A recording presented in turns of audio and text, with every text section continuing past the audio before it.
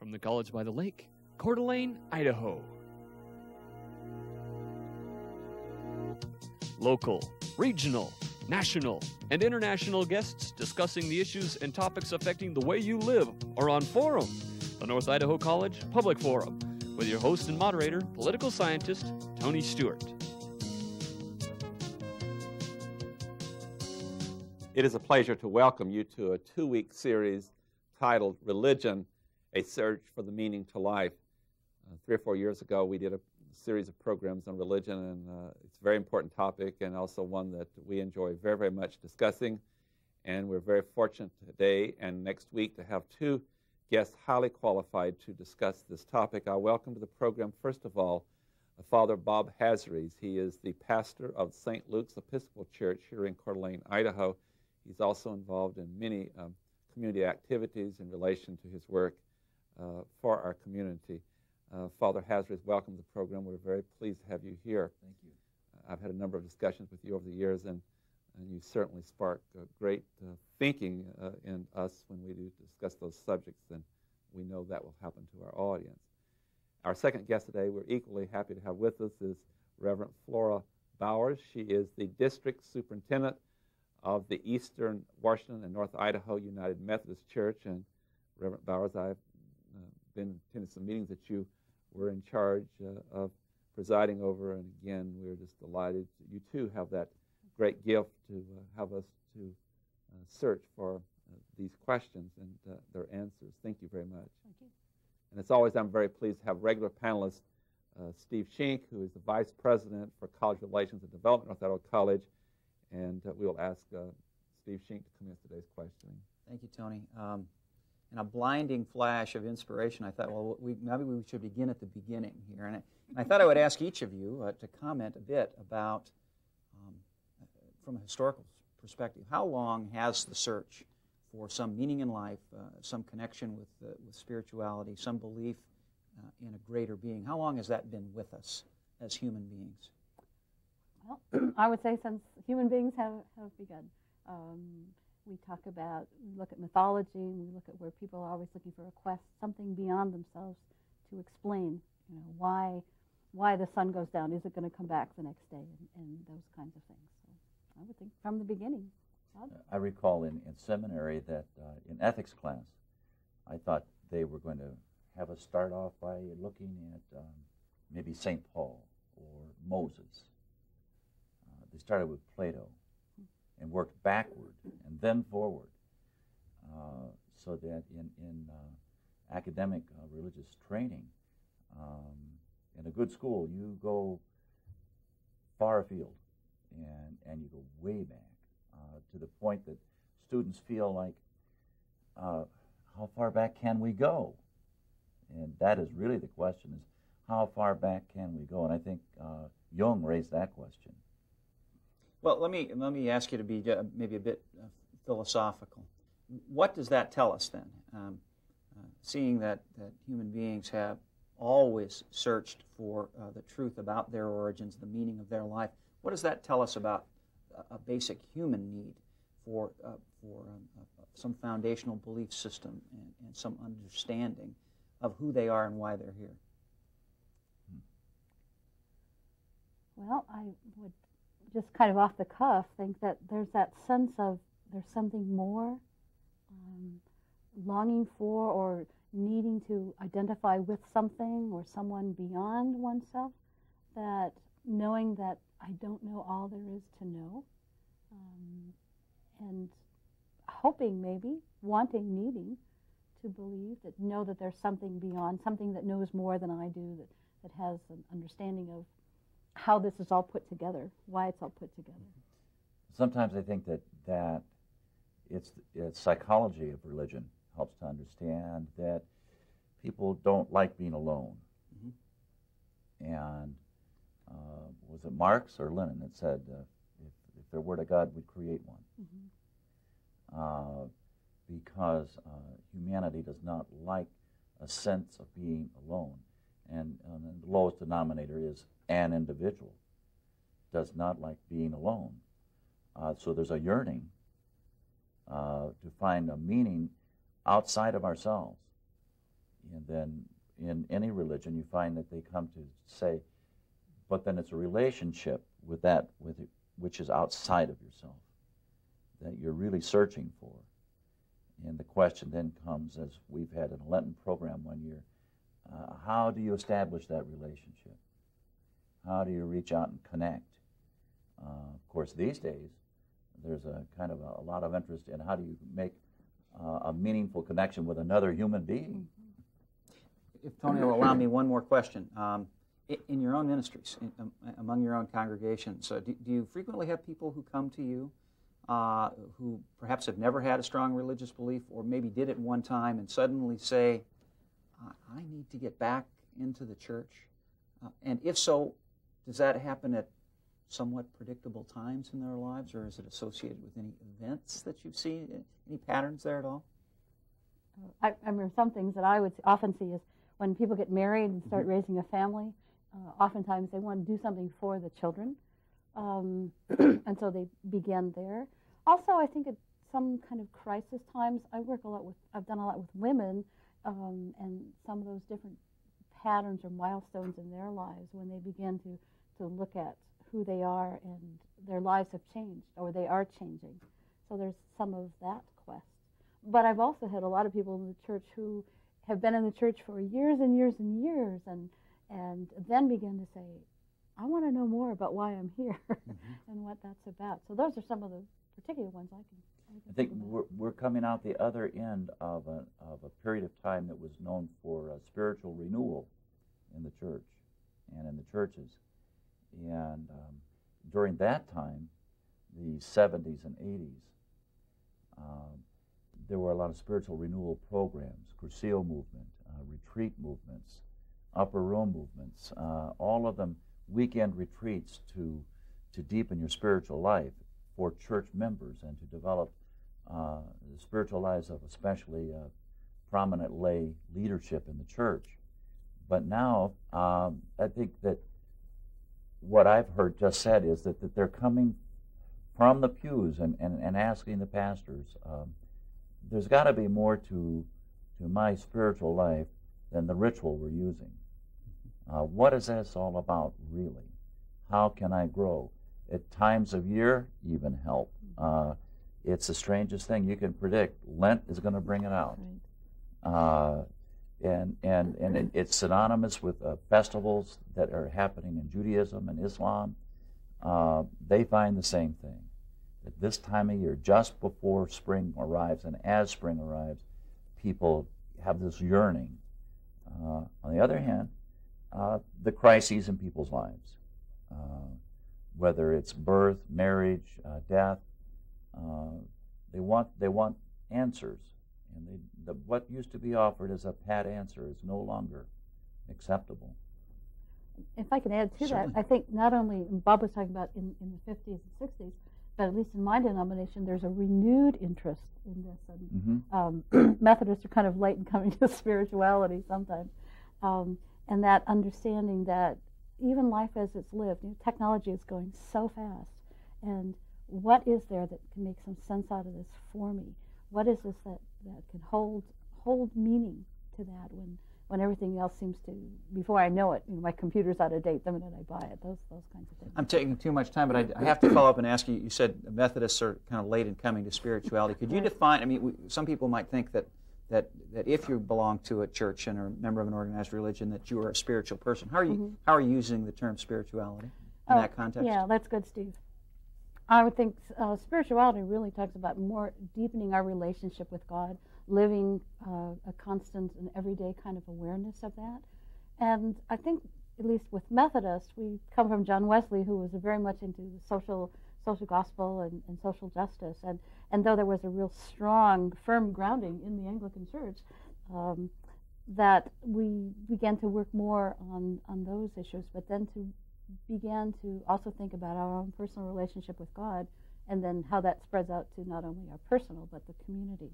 So spirituality is talking a deeper understanding of a prayer life, a meditation life.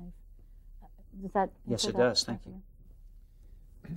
All that you said is just so very, very interesting, and Steve's done a wonderful job taking us through some of the searches that are going on, and our topic is the search for the meaning to life.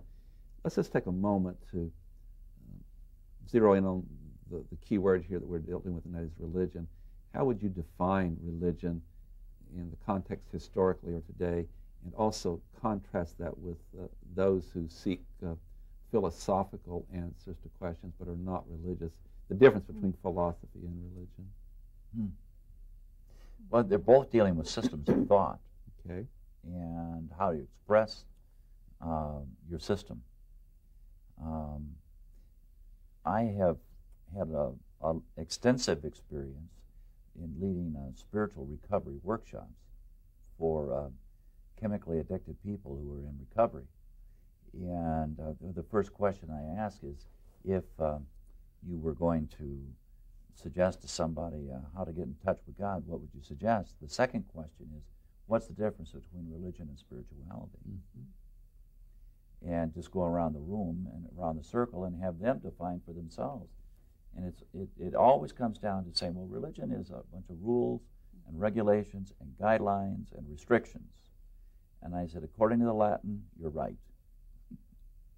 And spirituality is a much more freeing thing. However, we have these directives in religion that are pointing us toward a relationship with a power greater than ourselves, a spirit greater than our own, or different from ours. Philosophy is going to come to the same thing, to a meaning in life, by an intellectual approach. And they're not incongruous. There's the philosophy of religion, and there's the religion of philosophy. Mm-hmm. Reverend Bowers, what would you add to that, and then particularly the definition of religion and that relationship to spirituality? There's not a lot I would change or certainly differ from Bob, certainly in the religion being the system, and I think the religion and spirituality, if I would have to put those two, what is different about those? I like to talk. Bob talked about the freedom and the kind of the risk-taking in spirituality that we get involved with. And religion does have parameters that we think we cannot go beyond, because I think people's spirituality was far beyond their religion. A follow-up to you, Reverend Bowers, that has to do with, you both have had so much experience, and I'm thinking of the different members of your congregation that bring you these really remarkably challenging questions. And we hear a lot in religion about, from theological text and all, how much is clear evidence and how much is taken upon faith. So my question is the evidence-faith question, and how do you address that? I mean, let me give a footnote to this. One of the things I've heard from your conversation is that, in fearing to be alone, I would assume one takes that the next step in saying that for us death is a mystery that we've not been through yet, unless for those who believe in reincarnation, and that's a small percentage in this country. And so, the unknown, there's anxiety in the unknown and so forth. So part of that is, do you advocate that a certain amount's on faith, or is there evidence, the fear of being alone at death, or what comes after death? Is that a real important component within the pursuit of religion and its meaning? I'm sure that it is. I'm sure that people are longing to know that this is not all there is. But it becomes more than that. I think there becomes that, Paul Tillich talks about that leap of faith, that time that you have to leave your rationality behind and either believe or not believe. And I think in terms of death, that's an interesting question, Tony. I've not really thought about it in terms of that. I know I don't have a lot of time to think. But let me put it another way, and then we'll get Reverend Hazard's comments too. I've had the fortunate pleasure of meeting a number of what we call theologians that are highly trained in that, and others that are religious activists but not theologians. And I hear two views. One is that as you read from particularly the field of different religions and their Bibles, that they point that there's evidence from those scriptures of the existence of the Supreme Being. And then others that are from somewhat different perspectives have much more emphasis on faith rather than saying you have to take it on faith, rather than trying to prove everything with specific evidence, or from the prophets, for example. And how do you address that with your congregation? Well, I kind of think about my own self. I went through that time where I had to prove that the Red Sea was probably the Reed Sea, and there were times when sandstorms would come up, so Saul would be blinded and become Paul. And there was that time then I had to go through that. I felt for myself to understand that. And then there came a time when, yes, that was fine, but there was more to it. There was more a sense of I trust, I believe, and I go beyond that. I could eventually prove that there wasn't a God if we needed to go in that path. I mean, I think there's rational thought for that. But I think faith is where it comes down for me. Take that step, and then you see those things after the fact. Reverend Father Hazard, is that a common understanding of most religions, that there's a lot of it that has to be based on faith? Even outside of religion, we do a lot of things in life. Faith. You walk across the street and you assume that car is going to stop at the red light, and you take faith to go out there without total evidence that they will stop. Yeah, I nearly got hit that way this afternoon. And that's probably illustrative of what I think Christian existentialism really means by faith. In Greek, the word is a gerund, faithing. And to go to that root of the meaning of the word is to say then faith is a relationship. It's not a belief system or an acceptance of any teaching at all. It's an active encounter of God. And so we're back to spirituality. Without an encounter of God, we can't accept anything that religion has to say. And so I think it's the concern and interest in spirituality these days focuses on human experience and the human encounter of God, which can be communal or it can be individual. We find people holding hands and saying the Lord's Prayer at an AA meeting and confiding in one another, I felt the presence of God during that prayer. And you have 40 other people saying, I felt the hands of the people on either side of me. So it is an individualized thing, this thing we call faith, if I understand Christian existentialism, which I kind of accept. Okay. That really leads me to another question, then I'll go back to Steve. I have one more question. When you talk to people from different organized religions and look at their faith and their dogma and their principles, not only does that have some differences, but also as you talk to individuals, some have they testify or witnesses to some very, very deep personal experiences that they say that convince them that there's no question that there is a God. And they also, a number of them believe that they have guardian angels, and they've had the experience of that. Whereas other people who are very religious say, no, it doesn't come that way, and I've not had any real personal experiences, but I have the doctrine, I have the faith. We'll start with you, Reverend Bowers. How do we explain this, and Reverend Father Hazard has just alluded to this too, do people have different experiences, or how do you explain this great differences in testimony about their experience with religion? I would imagine, because every one of us is individual, and we could all explain the same thing that's happening here, but they would all be from a different perspective, from a different lens. And I think that people need to be able to share those experiences. I think sometimes people have had experiences they don't know who to share those with.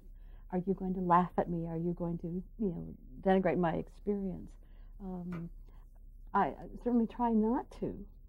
I don't understand some of these experiences, but I think that comes from that individual relationship with God that Bob has alluded to and talked about. And then when we share those communally, there's a lot of commonalities. Maybe that's what puts us in denominations and what puts us in these same faith experiences. I think it's just simply the willingness to share them, and not to use any kind of demeaning manner to another person who's had those experiences. Father Hazard? I think that I'll never forget the first time this came up, without going into the details, that a group was saying, many are called and few are chosen. And we are those who've been chosen because we've had these experiences. What do you say about that, Father Hasseries? And I said, well, I don't know. I'll have to go think about this.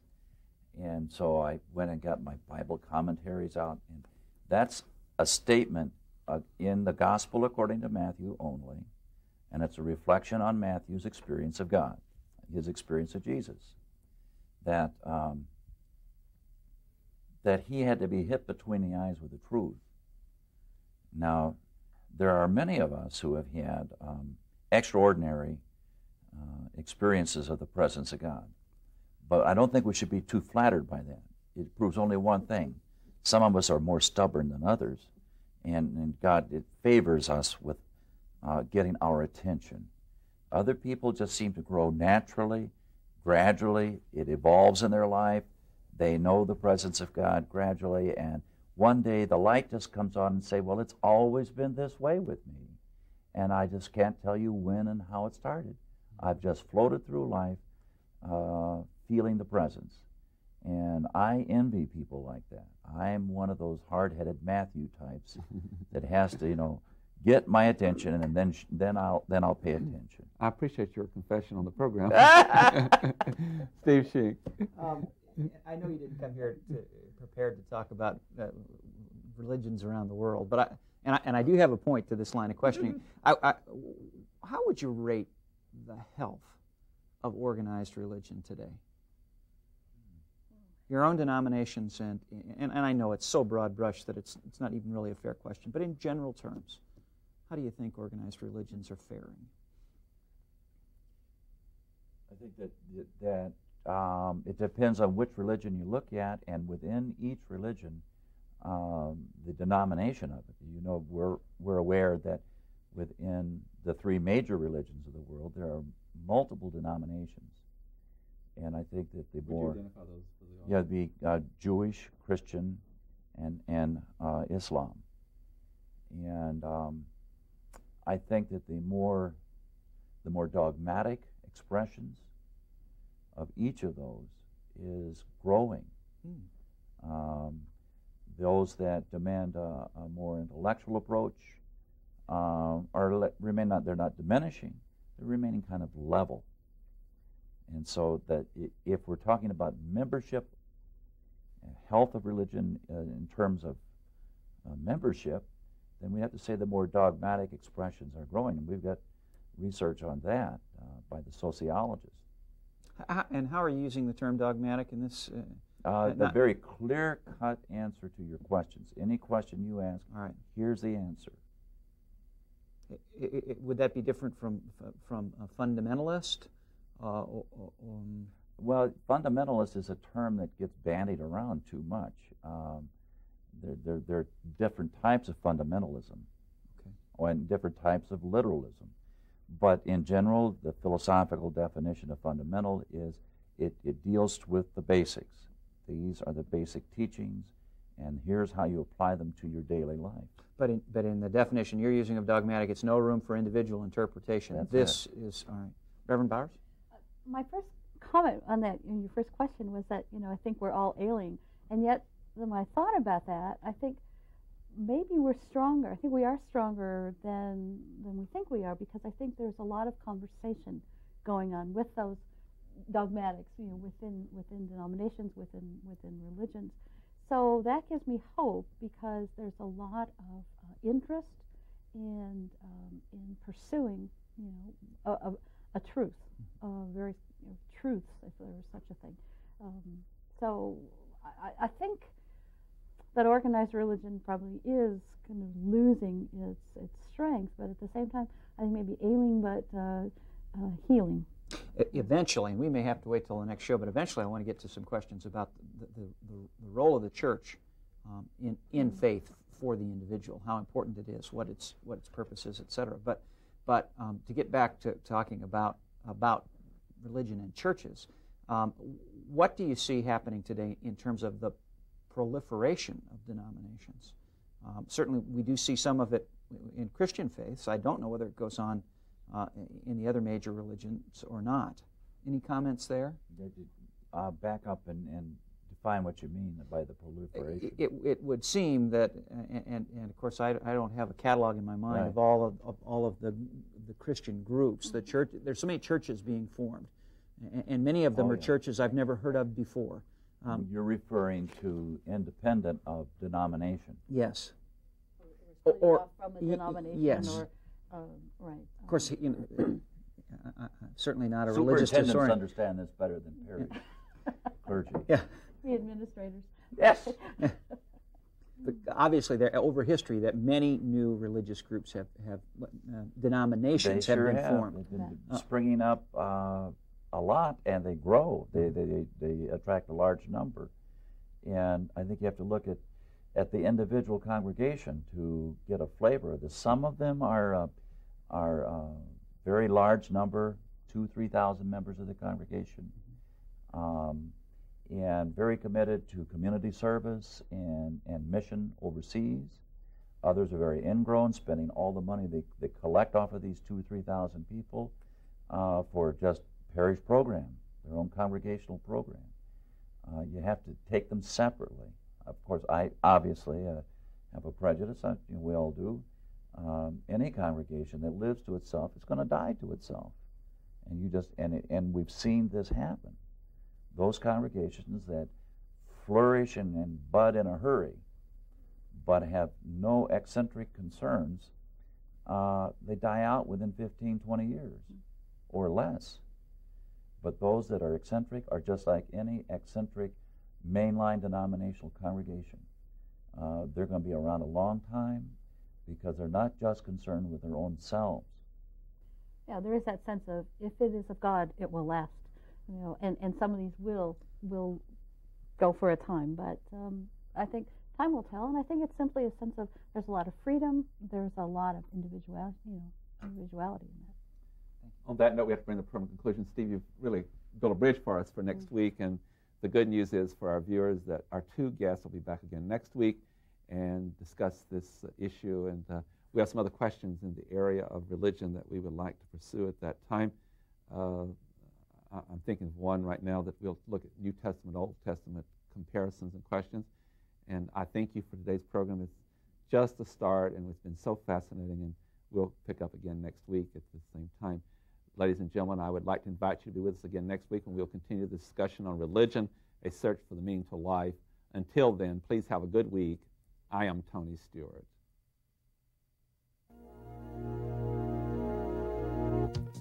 The North Idaho College Public Forum was videotaped live from the studios of Instructional Technology on the campus of North Idaho College for viewing at this more appropriate time. We invite you to join us again next week for another all-new edition of the North Idaho College Public Forum on this public television station.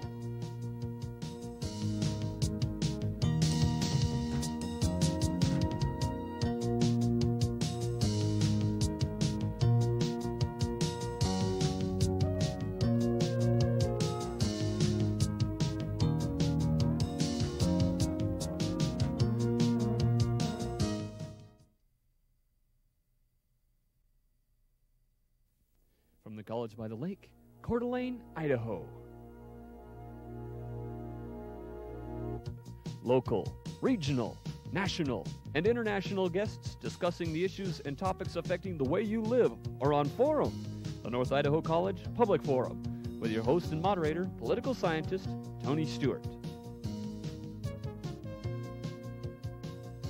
I am very pleased to welcome you back to our second week of our discussion of religion, a search for the meaning to life.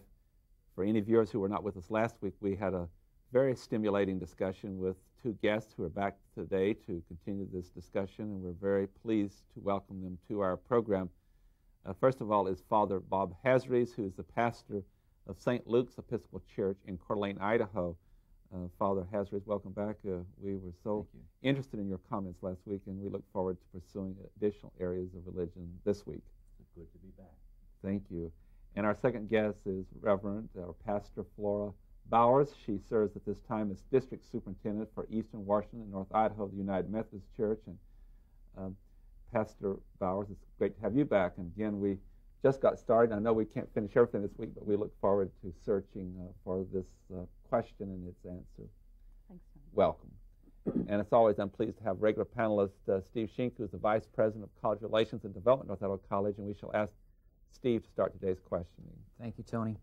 We didn't quite finish up last week with the discussion that we'd started about the relative health of denominations and organized religions, your own and others around this country and around the world. And I thought I would continue that at least briefly and ask you what causes you the most concern when you think about that, the health of those organizations, yours and others, and what gives you the most optimism?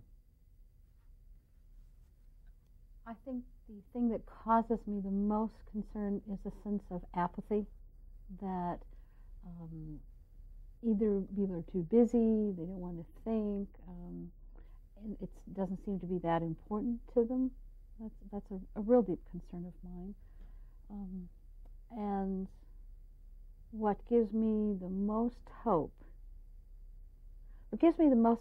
is that when issues arise, there is a lot of strength, there are a lot of opinions that want to be heard, and I think that's hope. I think that's hope when people are energized. If it is around an issue, then it maybe can move beyond the issue, and so that's a hopeful sign for me. I think that that answer is, say, the same thing bothers me either way. You know, it's a mixed blessing to discover the total ministry movement that's happening in our denomination. I think most denominational religions, that there's a total ministry of clergy and laity together. The sorting of that out is a very hard thing to do, and it can be disruptive. But there's a commitment to it that we can't turn back from now. It's going on and it's going to continue. Whether we call that a rediscovery of the first century or something new in the 20th century doesn't matter. But as people work out with their clergy and staff how to do ministry better together, it's going to be a mixed blessing. That might just be the perfect transition into my next line of questions. And I promised last week there was a point to my questions about the health of organized religions. And what I really wanted to get to then, and this gives me that opportunity, is this question, general question to you.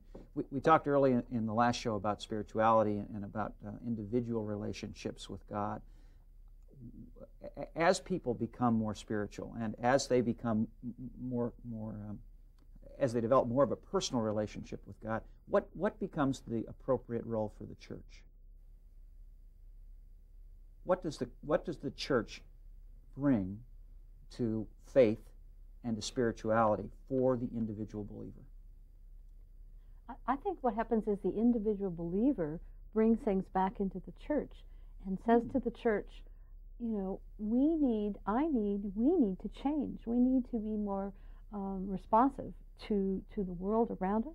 We need to be more responsive to how faith fits into the workplace, how I can live out my spirituality.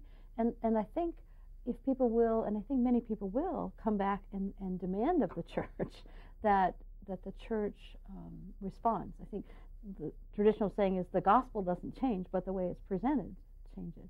And I think for a church to survive and for a denomination to survive, it becomes more attentive to where the people are. Not giving people just, what they need, or but simply what they want together with what they need and then growing. I find that people are on that same vein, searching for the Monday connection. In fact, there's a book by that title. And the church's responsibility, I think, is spiritually, is to help people identify their spiritual gifts. What particular gifts do they have to carry back to address the issues? Instead of just asking us, what's the solution to this? We should be then working with people and saying, all right, let's do an evaluation. Let's find out what your special gifts are. And then let's see you get out there and use those to address that very issue you brought to our attention. May I, Tony? The title of our of our two shows is Religion and the Search for Meaning in Life. And I think you've already partly answered the question I'm about to ask. But why does anyone in the audience, why do we need the church to help us answer that question? And I may be broadening this too much, but we talked again earlier in the last show about the difference between religion as a set of guidelines and faith as a relationship with God.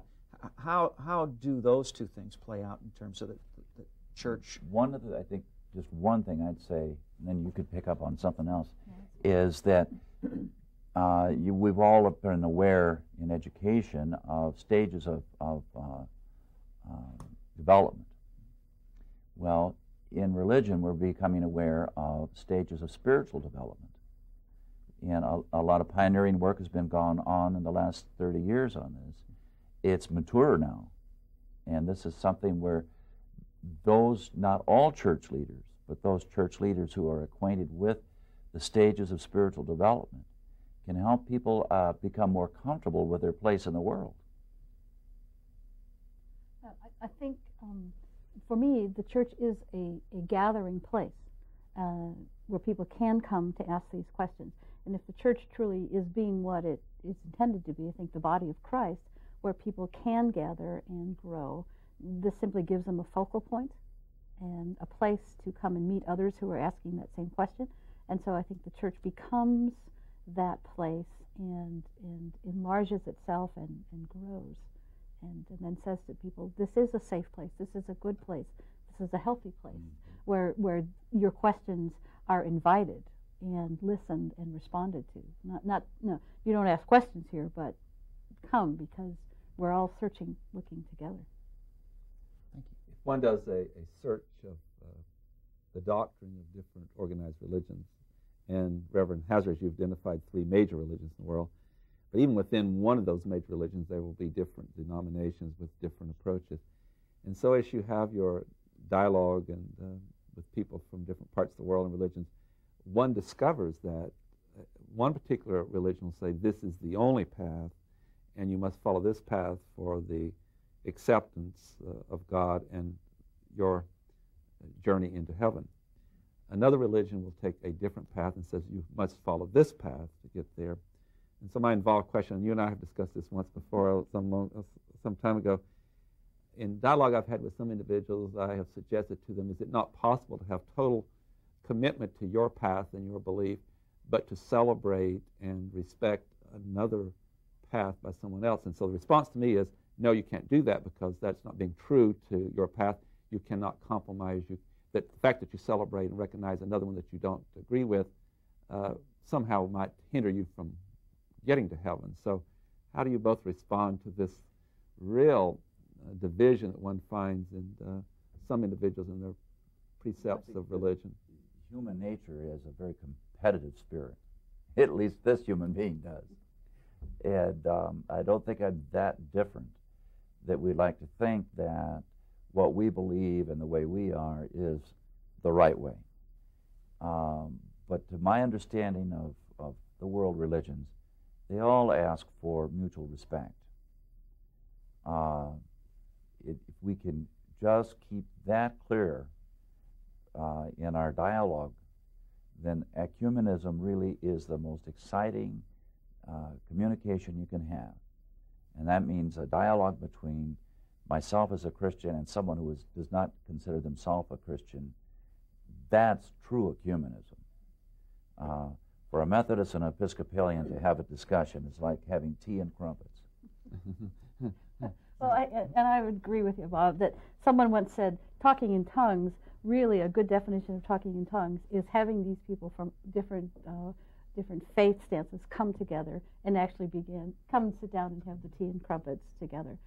It may be a real simplistic explanation, but one piece that I've always liked is saying, your hand, you have how many? 4 fingers and a thumb come together to form that hand, and yet they're all coming together to work together. I have personally, Bob too, the idea of just sitting down and being together. I often think if I was born in Japan and was a Shintoist, I might be a very good Shintoist, you know, but I like to think I'm trying to be a good Christian, because that's the path that I've chosen, and that's been set, that I've been set for. So I hear you both saying that you can be true to your path and your belief, and yet have this great appreciation for someone else's path, that it doesn't hinder your path to celebrate and recognize and accept the right of others to seek a different path. Perhaps borrow some techniques from each other, too. Yeah, I think that that would make God very happy. You know, that there's a sense of God smiling when that happens. I think that. One more question on this line, and that is that for a study of God and particularly in the Christian faith and looking at the Old Testament, New Testament, and so forth, and other religions, other main religions of the world, one doesn't find in those statements or doctrines of God that God favors a particular religion, a particular denomination within a particular religion. That's St. Peter had a hard time with that in the Christian religion, and had to have God disrupt his life to let him know that God has no favorites. And then Paul himself came along with the same issue, and it was Paul who theologized it, saying that in Christ there's neither male nor female, Greek nor Jew, slave nor free, that all are equal in Christ. And I believe that the other two major religions, Jewish and Islam, in their own way are trying to say the same thing. Mm-hmm. I have another line of questions, and I'll do that, and then Steve will have hopefully a lot of time left to pursue this with just the two panelists. It makes it easier for us to spend a little more time. I want to talk from the perspective of the Christian faith, and I will just choose the King James Version of the Bible, and we'll take a look at the Old Testament, the New Testament. And I know, Reverend Bowers, that this is some of the things that you're doing in the United Methodist Church. You're sitting down and talking about some new developments and new issues. Well, they're not new issues, but they're coming to the front in your church, and I commend you for having those dialogues. But I guess what I want to talk about is something called selective acceptance of certain passages and ignoring others, but using certain passages to... It's called proof texting. Proof texting, yes, okay. Exactly. Thank you. We don't like to do it. Okay. Others do, right? I'm glad you brought the terminology to mind. Let's take the Old Testament, for example, and I'll start with you, Pastor Bowers, and that is, as you look through the mandates and the requirements, there are a number of things that are listed there that if one uses a totally literal interpretation, that we are not to do, that we do, and it doesn't seem that people in the Christian faith and the religious leaders ever condemn that. And there are other passages where it is condemning, and then the doctrine is that it's wrong and sin. You know, we can go through some of these examples if you want to, but why don't you react to that, and how do we cope with that in modern times? Okay, you want me to react to it and stay seated, right? Okay. You might be lost on camera if you got up. Yeah, okay. I think I react to it by trying to be calm and trying to say, you need to look at the total picture. You know, you look at the context in which it was written, why it was written, what it hoped to accomplish. And in my most cynical moments, when people will lift up something, I have worked on this very hard, so I will lift up something else that so seems to be... It's point and counterpoint. Right, and I realize that's really non-productive. And but if I have to do it, I could. Yeah. And so I would simply say, okay, but let's look at all of this together. And what is the overall message of, say, we're talking about the Hebrew Scripture, so Right. What's the overall message of that? Where is the grace in that? Where is the love in that? Where is the mercy? Where's the compassion? And then try and look at these passages, if people want to do that, and say, well, because I've studied this a lot, I've preached on this a lot, and I think I'm able to do that. And the hardest thing for me is to be calm and to be tolerant and to be loving. Well, thank you so much. The rabbis say that the central theme of the entire Hebrew Scripture is hospitality. At all costs, including the jeopardy of your own soul. And so that regardless of my own behavior or that of someone else, hospitality must be practiced between the two people or two groups. And that's the way I try to neutralize that kind of discussion. Let me take that just one step further, because Reverend Bowers, Pastor Bowers, really made me think of this.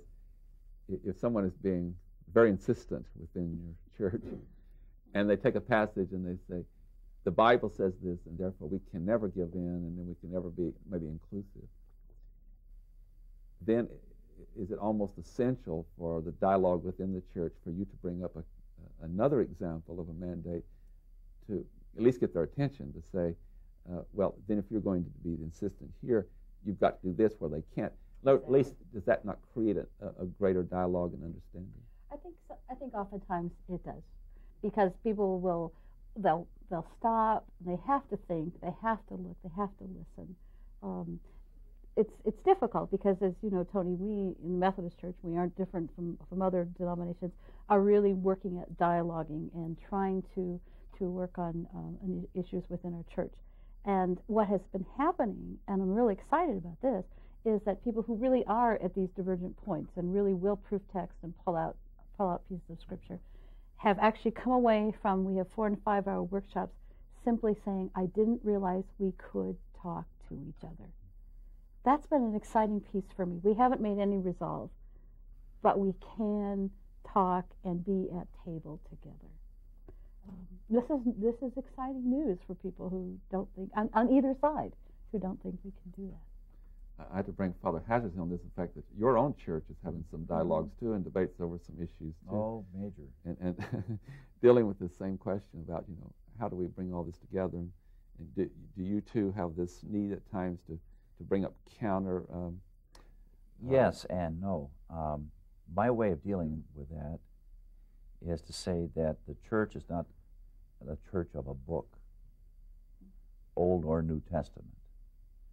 It's a church that it belongs to God, and God has been involved with the religious community for centuries, more centuries than we care to admit, and has found that He's not given up. And so I really reverse it. Instead, I just make it totally personal and say, before we go ahead and discuss who's in and who's out, I would like to ask you, and I'll answer the same question if you like. How much has God had to put up with out of me or you? And if God can put up with me and you, He can put up with anybody. Steve Sheen. I am, I think, going to expand on this conversation we've been having for the last few minutes, but I wanted to give you a little bit of a warning of a question that will come, so you can think about it when the other person is talking. At some point, I hope, before we end today's show, I would ask you to share with us, if this isn't too unfair, if you had a minute this next Sunday to deliver a 1-minute sermon to your congregation about religion and the search for meaning in life. I'd love to give each of you a minute just to expound on that topic without anything further from us in the way of prompting for a question. But to get back to this other discussion, St. Peter, God has no favorites. Could and maybe one wants to take the here are the similarities. One wants to take the differences. Mm-hmm. The 3 major religious groups we've been talking about. What are, in your view, one of you, the major similarities between those 3, and what are the major differences? Between Judaism, Christianity, and Islam. Actually, in some people would say that it's stepping blocks, that a foundation that was laid by Judaism was built upon by Christianity, which in turn was built upon by Islam.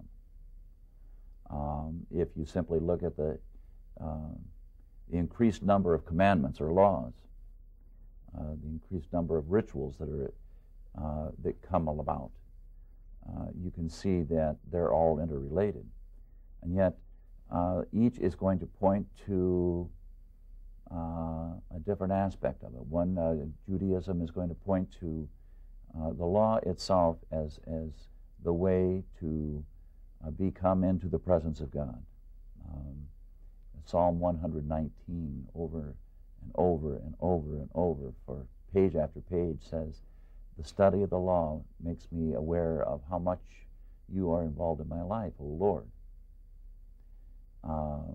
Where with Christianity we have a person that we have a relationship with by meeting other people who had a relationship with that same person, namely Jesus. And then we come to Islam that says, look, here are interpretations of the law and interpretations of a relationship with the major prophet. All of them are pointing to a spirituality, actually, a power outside of themselves that they're expected to come into contact with. That's the way I would put it. I would agree with Bob. It's real hard to look at the differences when I try so much. I think most of us, a lot of us, try to focus on what is central. A few years ago, remember, within the same week, Ramadan, Passover, and Easter occurred. And I was doing a radio spot when I was in Seattle, and again, focusing again in that God who loves, God who desires a relationship with us, and then desires us to live out that relationship in love with people, and bringing all that together and changing and making life a good, positive place to be and to live. And so it's really hard for me to want to focus on the differences. I think we often do that too much, Steve. Mm-hmm. And if we can find the things that bring us together, I think that's a more productive thing. It may be a cop-out to just answer that Well, way. and if I may, how do the other two major religions deal with the question of forgiveness and redemption that's so central to Christianity? Is there anything comparable in those faiths? Certainly in Judaism, the Day of Atonement, and in Christianity, the celebration of Holy Week. Islam, I've got to beg some ignorance. I think maybe we can pull the whole festival of Ramadan. Yeah, Ramadan, right. in there, and focusing on that time of remembering, Mm-hmm. and then what goes beyond there. So there is that whole sense of we're all feeling a need for confession and a need for something better, to call us to accountability. Lent, today is Ash Wednesday, and so in the Christian faith, we're focusing on what is that we need to just focus on our relationships and sense of beyond ourselves. Again, I have to plead ignorance too on the question on Islam. Tony, do we have time or two for a word from each about? I think that we should have that invitation that you gave them if they're going to speak to their congregation. And that's not. Obviously, you don't have the time to put together a true sermon as you would if you were in your offices. But if you were trying to capture, in a few words, what you think the essence of that religion, the search for meaning of life is, and communicate it to a group or a congregation, what would you say to them? You want to go first? Okay, you can think. Have you thought? No, I've had to do this before, so I'd be glad to go first. Reminds me of my seminary days. If we want to take what we have in our practice of religion and make it relevant to our daily lives, then we need to chart our spiritual pilgrimage. And we need to do that, and then find somebody that we trust to share that with. Because if we keep it to ourselves, we're not going to challenge it. We're not asking our friend to challenge it. We're asking our friend to listen to it and help us try to understand our spiritual pilgrimage. That at various times in our life, we've had significant events that were important to us, maybe no one else. And during that event, who, what, when, where, how did that happen?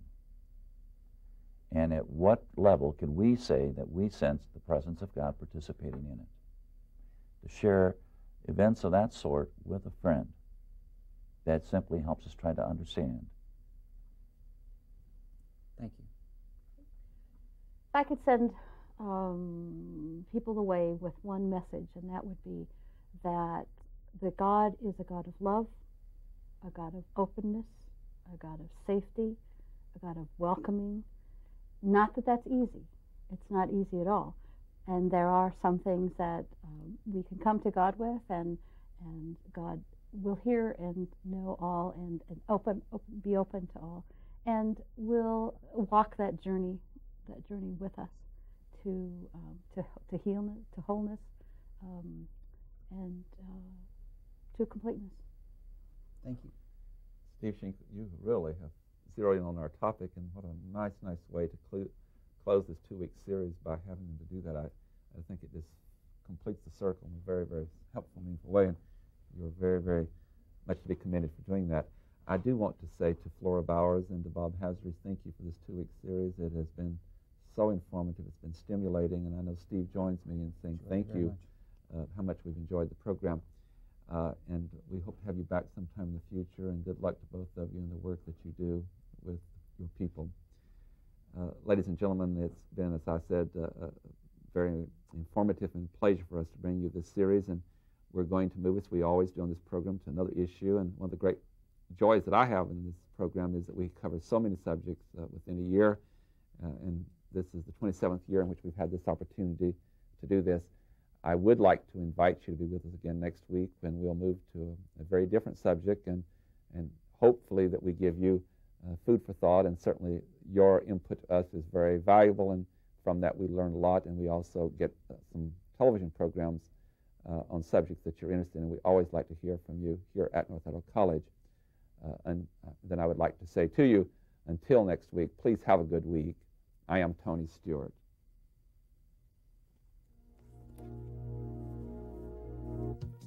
The North Idaho College Public Forum was videotaped live from the studios of Instructional Technology on the campus of North Idaho College for viewing at this more appropriate time. We invite you to join us again next week for another all-new edition of the North Idaho College Public Forum on this public television station.